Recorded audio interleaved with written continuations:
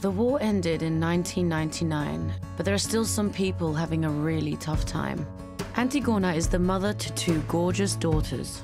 When she was just 12 years old, her life changed completely when her father died suddenly from cancer, and then her mother became seriously ill.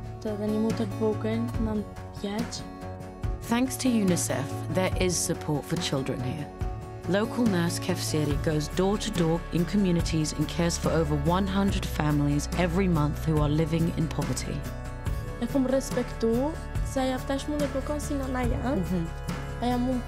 There are community nurses working all over Kosovo. The money we raise will give families like Antigona's and so many across the world a helping hand, giving children everywhere the best possible start in life.